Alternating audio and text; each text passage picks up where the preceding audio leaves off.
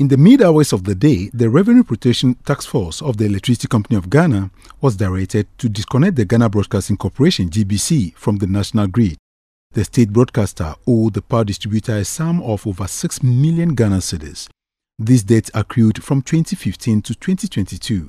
The last payment made by the state broadcaster was a total check sum of 100,000 Ghana cedis on September 9, 2022 out of the 6 million Ghana cedis.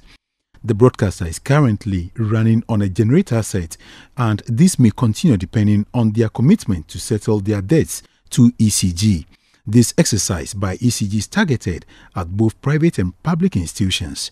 Meanwhile, the team is also going around to check the health of all installed meters in an attempt to curb system losses. The Electricity Company of Ghana has taken the Ghana Broadcasting Corporation off the national grid for owing to the tune of 6.1 million Ghana cedis in debt, something they've owed over the period for which they've never shown any commitment to pay. Therefore, as we speak, they are running on a generator set. My name is Fred Duho reporting for Citi News.